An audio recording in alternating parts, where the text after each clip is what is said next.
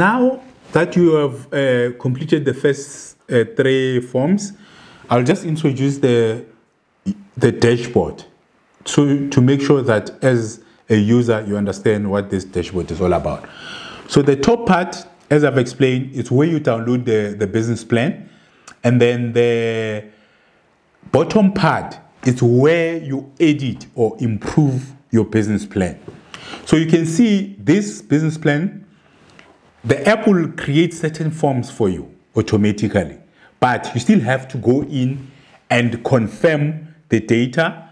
Where there's no input, go in, see if you want to make the inputs. If you want to make the inputs, then you make those inputs and then you confirm. So there are two scores that this app look for. The first one is the input data. So on the input data, the app checks if you have put data in one of these forms. The second one is data confirmation. Basically, the app wants you to go in to confirm that that data is accurate. And then we also have the user guide. So in terms of the user guide, this little eye with a gold is more for information. So if you click on it, it will take you to where it explains how you complete this form. It will give you the details in terms of the steps that you need to follow to complete the form. And then the red button will play you this video that you're watching. So if you want to understand more about operations or any other tabs here, then you go to the red button, you click there, it will show you how you complete this form. So basically that's how it works.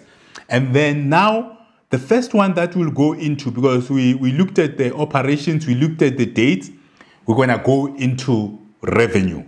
So if you're going into revenue, then you can see revenue on the screen. The form is completed. It means there's data in the form. But that data is not yet confirmed. So what we have to do now is to go in the revenue. When you click there to confirm the data, it will open your revenue tab. So in this revenue tab, you can see that on the last part where it says data confirmed, it says false. So for you to edit, it's either you click edit or you can click any other except delete. Delete is when you want to delete.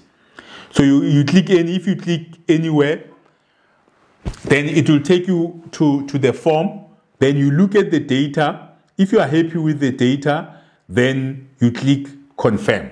So once you click confirm, then you confirm, and then you go back to the dashboard.